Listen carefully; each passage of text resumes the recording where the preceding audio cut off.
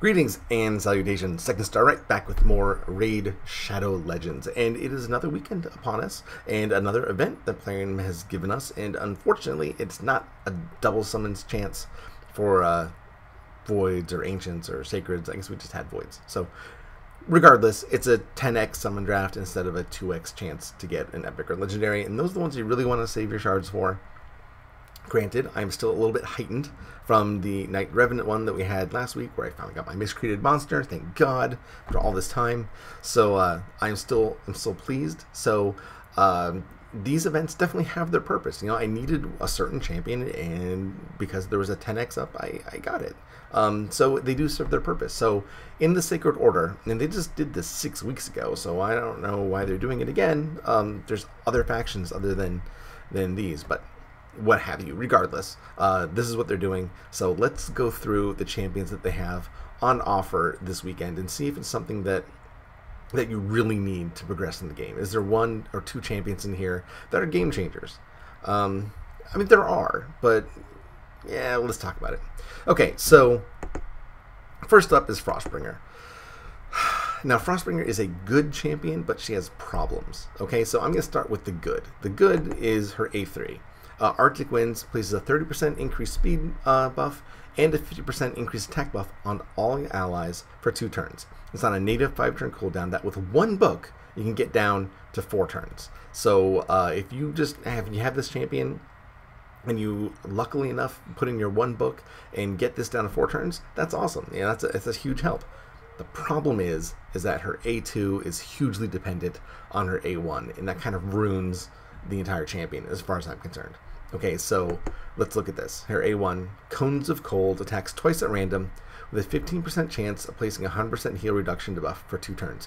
100% heal reduction is great, you know. You need someone for Spirit Keep or whatever, she can certainly help out. The 15% sucks. I can't stand it. It's just bad. 15% on A1 is bad.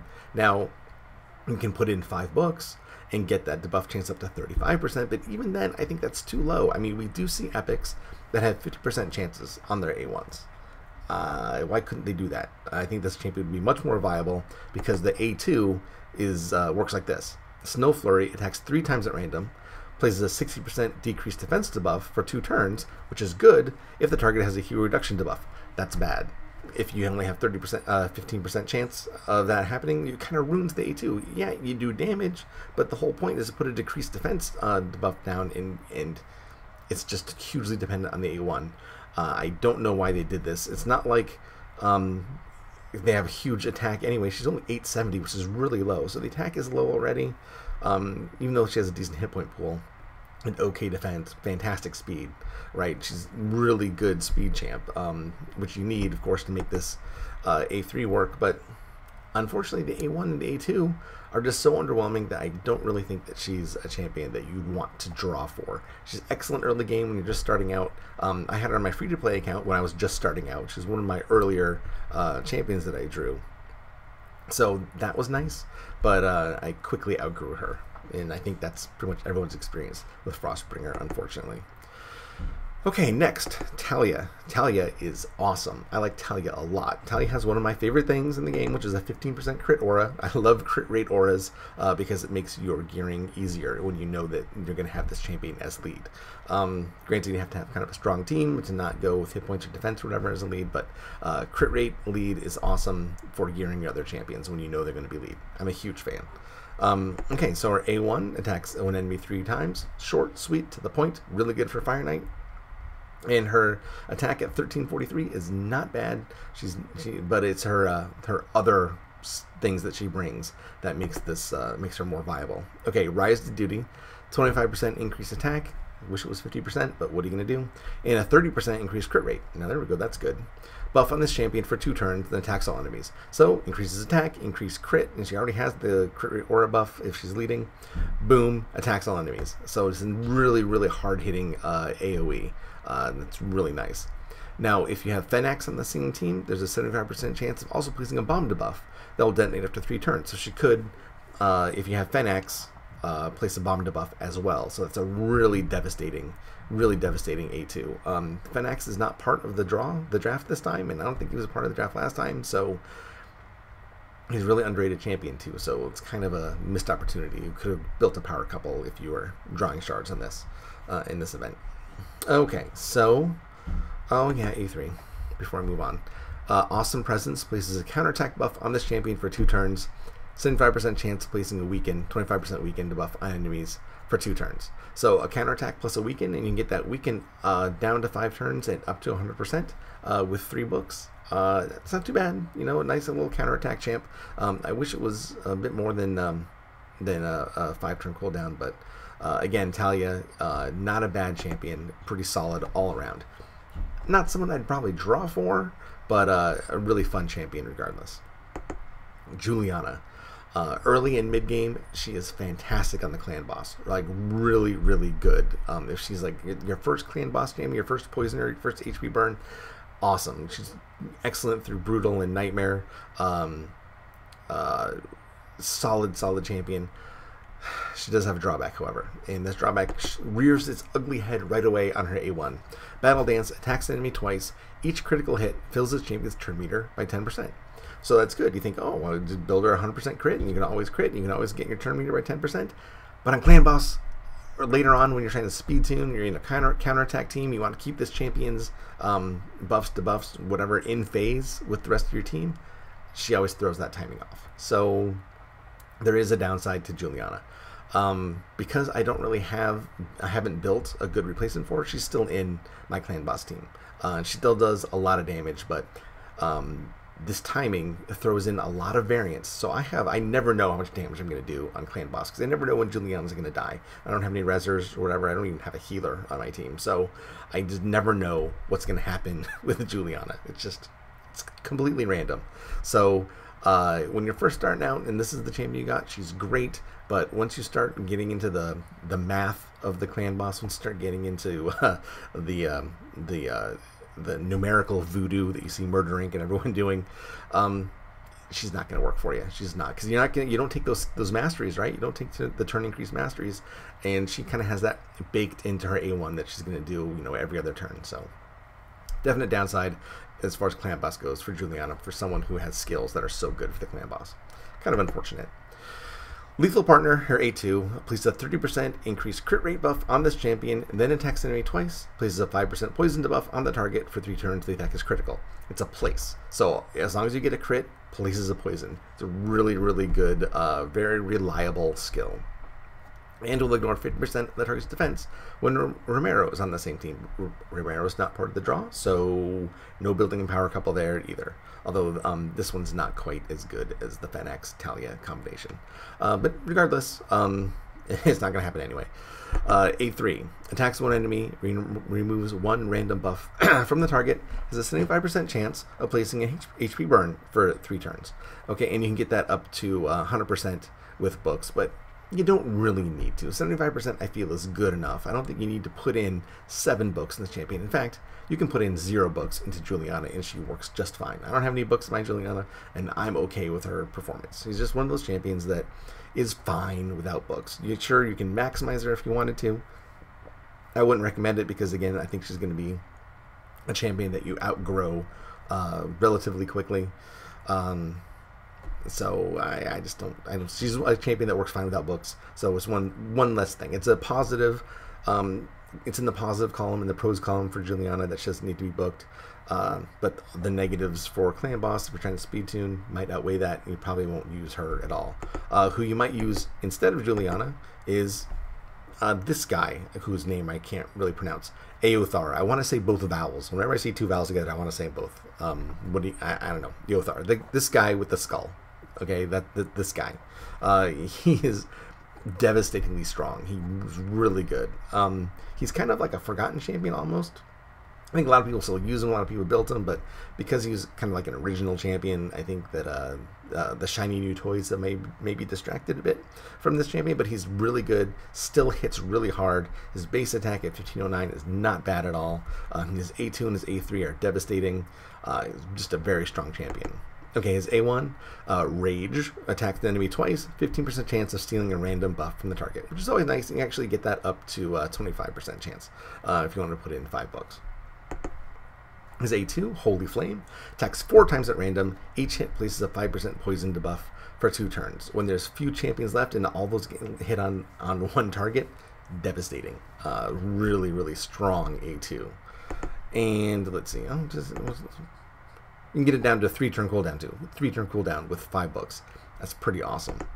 And his A3 attacks an enemy, places a block cooldown skills debuff for 2 turns. That seems uninspiring since it's a single target, but it hits really hard, which is pretty impressive to watch. Both of the, I think all of his skills hit really hard, but I think there's A2 and A3. I think both of them in the top 10 as far as damage potential goes. Very strong champion. Okay, who else is there? I don't think we have any more epics. Nope, we don't. But we do have a couple legendaries to go through. Roshkard the Tower is up. He is another really strong champion. Unkillable is his kind of claim to fame. I tend to avoid him in the arena when I don't have any champions that can avoid damage. So he's pretty tough there. Okay, Rebuke is his A1. Attacks an enemy, 50% chance of removing 1 random buff from the target. And you can book that twice for some extra damage if you were so inclined to do so. His Sanction is his A2. Attacks an enemy, places a block cooldown skills debuff and a block buff debuff for 2 turns, and they can't be resisted. Okay, so you don't have to really, I guess you don't have to worry about an accuracy check there. That's pretty sweet. So it places, can't be resisted, block cooldown skills, and block buffs. Super strong. And you can get that down to 3 turns. That's kind of insane. And then, of course, Zone of Protection, his claim to fame, his you can get that down to 4 turns too, from 6 turns. Places block damage buff on all allies for 2 turns. Huge hassle, kind of a pain to get around. If you're going to draw and you wanted someone who's unkillable and you think, oh, you want to make an unkillable team, Roshkard is not a bad choice. Most people go the man-eater route, but avoid epic or a regular legendary when you have a 10 times draft up. I don't know which odds are better. I haven't done that math, but I don't have any unkillable champions.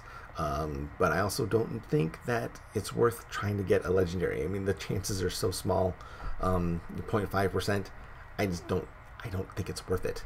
From an ancient shard, maybe from sacred, maybe. This is an opportunity to get an unkillable, so that's something to consider. Again, I don't think it's something I'm going to do. I think I only have 2 sacred shards right now, so I think I'm going to save mine. But Roshkard, I look at me. I don't even know what to say. I see his value. He's one of the top champions as far as I'm concerned. I think he's a top champion. Definitely someone that you should go for. He would make any team better, but the chances are small. It's hard for me to say, hey, try to get this legendary. You know how it is. Okay, Martyr. Again, another fantastic champion. One of the few AoE counterattack champions in the game. And she also does defense down. She's really, really well-rounded. Rush attacks an enemy, 45% chance, placing a 60% decreased defense buff for 2 turns. So she has decreased defense on an A1. That you can get that chance with. It's 45, it gets down to 50, 60, 75% chance on an A1 for defense down. Granted, it's only 1 target, but it's not bad, right? Defense down on a A1, you're gonna always, if you're on clan boss especially, you're always gonna get that defense down landing. It's pretty sweet. Okay, Bastion of Faith places 60% increased defense buff and a counterattack buff on all allies for 2 turns. And that's on a 4-turn cooldown. You get down to a 3-turn cooldown, increased defense and counterattack. Not bad. Martyr is pretty good with her A2 there. And then A3 Suppression is an AoE, 50% decreased attack debuff for 2 turns, and places a Provoke. So she's decreasing everyone's attack and provoking, and that's pretty tough. 4-turn cooldown, or 6-turn natives. You can get down to 4 turns with some additional damage.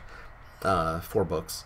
Again, she's one of the classic champions. She's a go-to. I pulled her recently, and she immediately made a lot of dungeons easier for me. Not gonna lie. She's a game changer. So between her and Roshkard, not bad. Those are 2 really good legendaries. So if you have some sacreds laying around, you might want to think about it, especially since you can also pull Sir Nicholas. Santa here. A classic, another classic, along with Martyr. Fantastic. He's also a hit point based champion that actually hits hard with his A1, which a lot of hit point based champions don't. But he has a really strong modifier on his A1, so he is one of the rare ones that can do some damage. His Boreal Blade is what his A1's called. Attacks an enemy, 50% chance of placing a freeze for 1 turn, and it can't be resisted. So you can get that. You can't get the chance up anymore, but you can increase the damage. So you do a lot of damage, and you immobilize your target. Really good A1 for this guy. I might not have been as impressed with that on some other champions, but on Sir Nick, it's pretty fantastic. Polar Protection is his A2. It's an AoE, but then places a shield buff on all allies for 2 turns. The value of the shield is equal to 30% of the damage inflicted. And the damage is based on hit points. So again, this is just something you stack hit points on. And the results here are actually, though, pretty impressive because his modifiers are scaled in a way that it makes it much more impressive than what we usually see from hit point based champions. Even other hit point based legendaries, like Harvest Jack doesn't hit this hard. Sir Nick is a pretty hard hitter. Goodwill is his A3, 6-turn cooldown that you can get down to 4 turns, but places an unkillable buff and a 15% continuous heal on all allies for 2 turns. So again, between him and Roshkard, you might have a pretty good chance of getting an unkillable. So maybe you should give it a shot. You know, if that's something you want. I don't know. Again, I think trying to go for a specific legendary is a fool's errand, but this is one of those rare times where you could have 2 chances between Roshkard or Sir Nick to get an unkillable, and if that's something that you're missing from a team comp that you want to build, something to look into. Venus is also on offer. Venus is she has the same skill as Dracomorph. We'll get into with the defense down in the weaken on the same skill and an AoE. Really great debuffer. So let's get into what else she does. She's Void though, so you're gonna have to use Void shards on this, and you might not have any left from last time we had the double summons event for Voids. I know I don't have any, so you might be a little bit light on your Voids, but Venus is on offer. Pining is her A1, attacks the enemy twice. Each hit has a 50% chance of placing a 5% poison debuff for 2 turns. It's always nice having poison on A1. I'm a big fan. You can't increase the percent hit though, but 50% on an A1, like we were discussing earlier, is really good. Blind with Infatuation is her A2. Attacks all enemies, 75% chance of placing a 60% decreased defense and 25% weakened debuff for 2 turns. It's on a 3-turn cooldown natively, so you don't even have to book it to get down. It's great. Having this skill is amazing. Decreased defense and 25% weakened is so beneficial to a team. That's why I try to bring my Dracomorph, who has the same skill, everywhere I go if I can get away with it, because it's just so great. And plus, if you have a Whisper benefits tremendously from having decreased defense and a weaken, so you're making your whole team better. It's really good skill. Burning Passion is her A3, attacks all enemies, 50% chance of placing an HP burn debuff for 2 turns. She has poison, she has HP burn, she's Juliana on steroids, and she has awesome buffs and debuffs too. This is a good champion. Pure Partner, so if you have a Cupidus, she gets even a little bit better. Removes all buffs from all enemies with a 50% chance of granting an extra turn. Really strong. That's a really strong skill if you have Cupidus. So that's it. There's some really good legendaries in here. The epics, I'm a bit on the fence on. I'm not a huge fan of any of them. Aethar is probably the best one. It's up for debate, but the legendaries are fantastic. If you have a whole pile of sacred shards and you need an unkillable, this might be the time to do it. Just consider it. I'm not going to do it. I don't think. I only have 2 sacred shards. I don't want to blow it when it's not a double summons event. But Roshkard, Sir Nick, Venus. I guess Venus doesn't count. You can't get her from a sacred. But Roshkard and Sir Nick, those are really good, right? Martyr, come on. The legendaries are on offer this weekend, are really good. So if you have some sacreds and they're burning a hole in your pocket and you want to draw, it's not a bad time. It's not a bad time if you want to get some legendaries. The epics, I can take or leave. The legendaries are amazing. All right, so that's my 2 cents. Let me know what you guys think down below. Let me know if you draw, if you get anything good, if you're trying to get some of these unkillables. If you get them, I'd like to hear about it. Thank you so much. like, comment, subscribe. You know the drill. And I will see you guys in the next video. Have fun.